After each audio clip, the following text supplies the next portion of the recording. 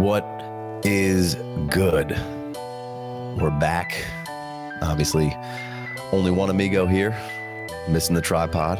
Got the monopod. Boys are a little sick up. It's that time of year. A lot of sickos out there, but you know, the strong will survive and the pod must go on. So here we are. We just did running back dynasty stashes. And if you haven't checked that out, and this is the first video of that, basically what we did over there was, this isn't, you know, hey, stash away Chris Olave, your first round rookie pick, stash away these obvious guys who, what's the alternative? You gonna fucking cut them? No, of course not. These are guys who are, you know, potentially on your waiver wire. Some of them maybe fringe waiver wire guys that maybe had been on there at some point throughout the season. So we're going to kind of go through, and these guys are depth builders for when you're just taking grenades in the trenches mid-season, can give you some spot starts. Not going to necessarily be quote-unquote league winners. We'll hit you with some cheap trade targets here coming up and some guys to buy before maybe their value goes up in the next coming videos. Maybe I think we're going to have JB on again. So we'll talk with him about some of that stuff. But right now, these guys are going to be depth pieces that could either, because of a situational change where the guy in front of them moves on as a free agent, or they're a free agent. Wide receiver could maybe take on a bigger role, and or in the offseason catch a little value bump and you can use them as a piece in a trade, or you're just getting some depth here, or worst case scenario, you got them for free. You show them the door, you know, whenever you need to create a little bit of space here. But at the end of the season, I'm sure there's a guy or two that you could flip flop for a couple of these guys. So without any more of that, let's get rolling on Dynasty Stash wide receivers. Now, I want to lead this one off a little different than the running backs. You know, this year's wide receiver free agents, as where the running back free agents, you know, going to be a big mix up and a lot of stuff moving around. Whereas the wide receiver movement, you know, your top free agents for this year are Lazard, Juju, Chark, Jacoby Myers, Paris Campbell, Mecole. I'm sure I left a couple other guys out, maybe one of your favorite guys, but none of those guys are really, you know, tightening up the pants per se. And, you know, if Rodgers comes back, you know, does Lazard get re-signed just because he's in the tree of trust and is comfortable in there and they want to make Rodgers happy for a year? Sure. Could Juju get re-signed over in Kansas City? I don't see why not. Chark has been a big one kind of for me here. Myers is good. Paris, you know, we hope. Mecole, maybe. And then, you know, then some of the top billings of those guys are followed by some not so spring chickens of Randall Cobb, Julio Jones, Jarvis Landry, Marvin Jones, guys like that who aren't necessarily spring chickens anymore and aren't moving the needle too much. You know, I like Landry. I'll put Landry on every team possible. And, you know, again, FFPC, I picked up a lot of Landry in the last couple of weeks and just threw him on the bottom of the roster. So there, boom, we'll lead it off kind of right like that. With the running backs, we started with an FFPC style, which is a little bit more shallow bench, only 22 players. And then, you know, so I think we could throw even some guys on that list up there that were going to be the free agents this year who were a little bit more exciting, just to show you how unexciting that DJ Chark was out there in some FFPC leagues. I scooped him up and 2 IRs and threw him on there and let him sit for a while. And now he's just chilling on the team. Paris Campbell was probably out there in a lot of FFPCs once or twice this year. You know, Mecole, I'm sure, is certainly out there. So all those guys, fine with the shorter bench, and I love Paris, and Chark is a huge kicker and trade guy. Traded this year's fourth and next year's fourth 2 weeks ago for DJ Chark. So just cheap end of the roster, going to get a change of scenery. We know that guy can play. We know he can fly. He's been even good when he's healthy for the Lions this last week. You know, he got a little bit of sauce, and you know, the Jets defense is pretty decent, but I think, you know, Chark could lead us off in a good way to kind of jump into that. And then some more FFPC style guys for stashes here. Terrace Marshall, DLF ADP 142. Some people would argue that you don't want anything to do with him. Hey, if I can throw him at the end of the bench for virtually free or a kicker in a trade, I'm fine with it. You know, to be transparent, I did like him a decent amount coming out. I do think he can kind of play inside and out. He's a bigger body. Carolina's, you know, not necessarily the best place for opportunities. I mean, look what they're, DJ Moore is struggling week to week. He'll blow up and then nothing. So, I don't know how great of a look we're getting right now at Terrace Marshall. So throw him on there. Corey Davis. He's out there in a lot of FFPCs, probably not out there in your regular teams. But again, we could just like we were talking with Chark and Paris, those could be kicker guys in a trade where nobody's going to have that much value on them. And you can go ahead and pick Corey Davis up. Now, is Corey Davis super sexy? Is he what we want him to be?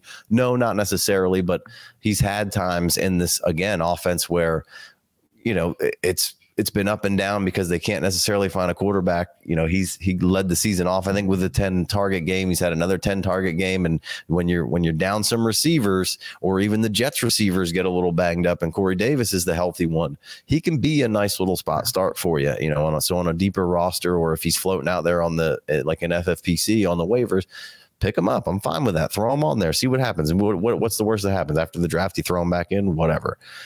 Or in a deeper league, you're keeping him. And I do like a good spot start from Corey Davis if you need him. Khalil Shakir on the Bills, probably not out there in a ton of things. You could maybe get him for cheap on a kicker. Gabe Davis, I don't necessarily, we've been calling him fancy MVS. I don't think he's the guy. I don't know. Maybe Shakir isn't, but I like him a decent amount. And if you can put him on the team and stash him away for later, he's at 160 DLF ADP. So still, fairly cheap. Next guy, got him on some FFPCs. Kyle Phillips, 198 DLF ADP. Came off first game of the season, 6 for 66, then, just kind of tapered off and then now has been on the IR for a while. Some people dropped him because maybe their IR got filled up in FFPC. I scooped him up. He's chilling on my IR. I want Kyle Phillips everywhere I can get him. I think he seems like he could develop into a fun, nice little possession chain moving slot receiver for them. They badly need somebody else. Bobby Trees is getting older. Traylon showing signs of life. Chig looks great, but we'll see where this offense kind of moves forward and see where they go kind of moving forward. But Kyle Phillips is definitely a guy who probably isn't on your deeper bench waiver wires, but is certainly obtainable and is certainly was out there in a decent amount of FFPCs. And when we're talking about FFPCs, we're not, I know people get on here and talk about leagues of people being available. These aren't the FFPCs that me and Big Co have and I have separately are all 250 or minimum. So it's not like they're just a bunch of schlubs paying for no money. And Kyle Phillips is out there. That's a $250 league where Kyle Phillips was available in a few times. So we can shift gears to some deeper stabs here for the back half of the wide receiver stashes. Rashid Shaheed, he's at ADP 191. He's shown some flashes here. Jarvis, last week you just saw it. There's been a few other splashes for him. He's a rookie. He's Jarvis Landry is only on a 1-year deal. He's out of there. Michael Thomas isn't playing a whole lot. Obviously, as you can see, maybe he'll be back. When he was back, he was great. But Olave is really the only player on there. Jauan Johnson, who's their tight end, who is a converted wide receiver, or who was a wide receiver converted tight end. He's a restricted free agent. So, I don't exactly know what's going to go on over there. And the quarterback situation certainly isn't great. But, why not scoop this guy up, throw him on there. He's shown some flashes, shown some life, throw him at the bottom of the roster. Jauan Jennings, he came out of Tennessee, plays for the Niners. He's got DLF ADP of 237.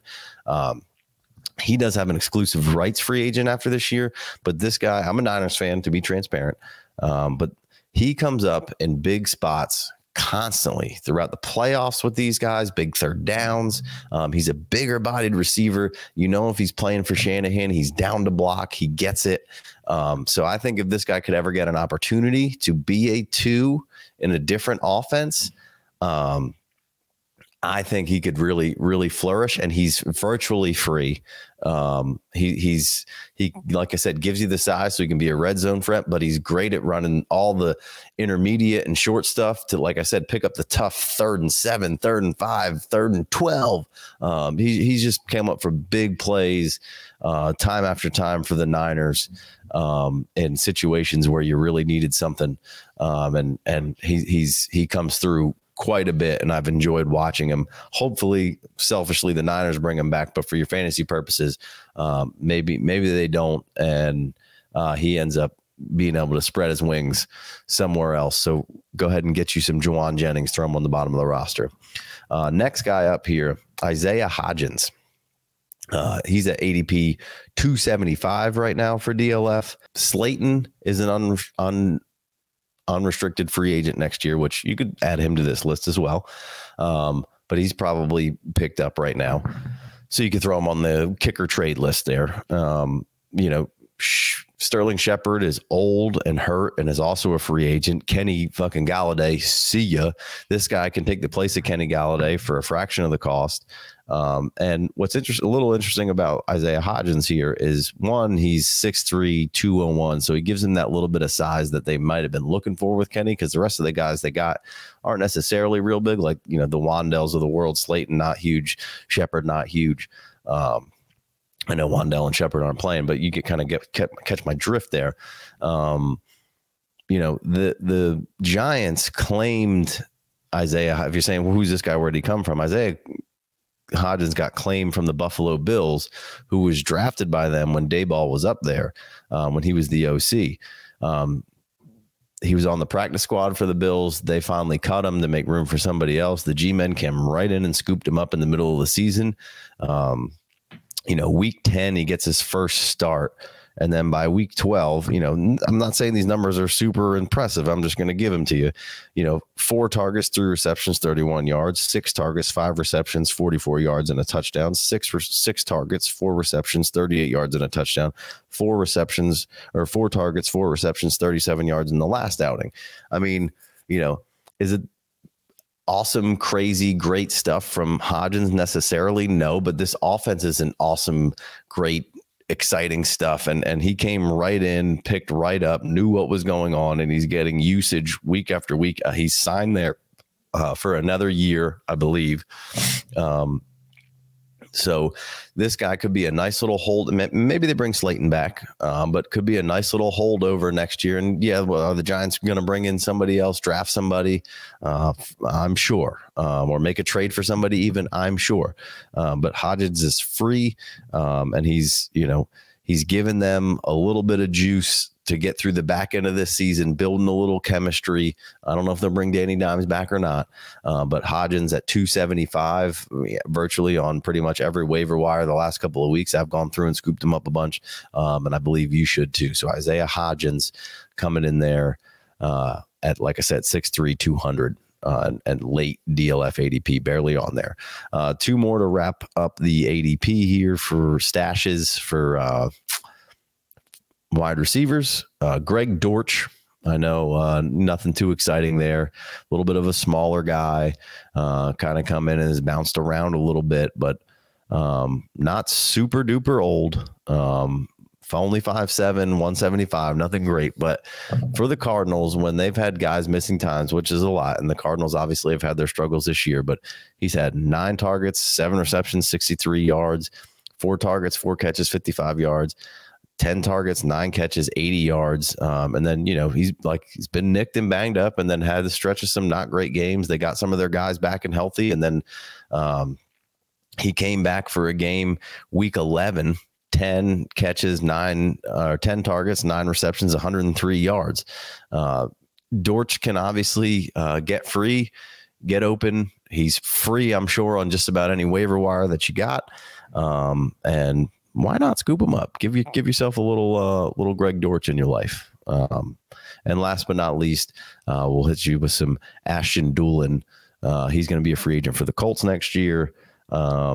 And he's got some wheels. Back in the day, he had the really good college dominator coming out of a small school.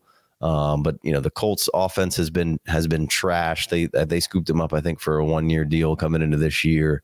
But I'm sure he's out there. He's out there in a lot of my deeper bench leagues, and on some of my really deep bench teams, and could make a splash play. Like I said, there isn't a whole lot of strong free agent opportunities out there to get wide receivers. So maybe somebody could see a project in him, scoop him up, and he could work his way into a starting role. But again, free. You could cut him, easily disposable by week 3 next year, or even, after you do your rookie draft. If you need some space, sure, throw him back out there. But last but not least, we'll throw Ashton in there. So hope you enjoyed it. Be sure to like, subscribe, comment below, 5-star review, all that jazz. We got running backs and we got tight ends in this same vein. And then obviously we'll be coming back with some rookie mocks. We'll be coming back with some cheaper trade targets. We got JB coming on, like I said, pretty soon. So be sure to tune into all that. We very much appreciate y'all, and we'll catch you next time. Peace.